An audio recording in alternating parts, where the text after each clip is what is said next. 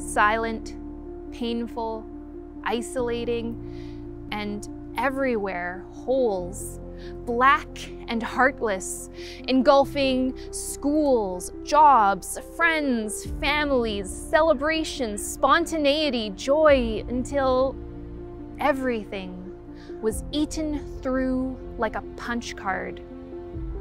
And people, too many beloved people, fluttered to the floor like so much confetti. There is no question that the impacts of COVID-19 have been felt globally and within our own community.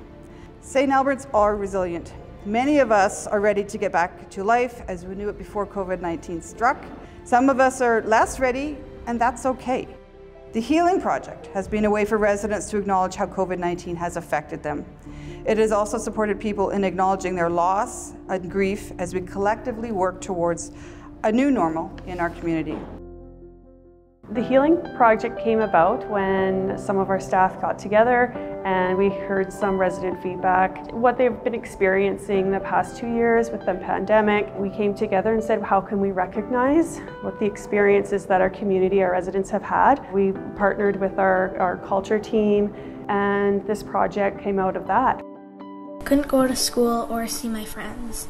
Having family not meet my children for the first few years of their lives.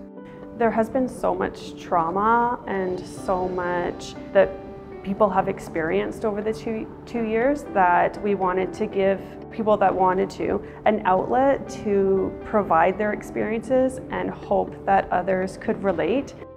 Still a lot of people here that are still very apprehensive, and we want to make sure that they know that's okay. We would do the pandemic a disservice if we just jumped back in without taking with us what we learned.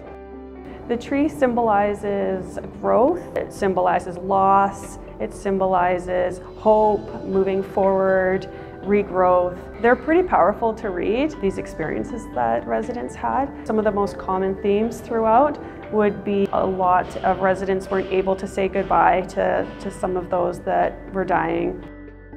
The loss that children had were pretty powerful too, when you can see it's their writing, that they couldn't meet with friends, they couldn't go to school, some lost pets, loved ones again throughout that. Our communal loss. Acknowledge, carry, share it with all we other mourners. If and when your pain becomes small enough, place it in your pocket. Reach for it when you need a reminder of the tenderness it has taught you. Then offer that gentleness to yourself, to others,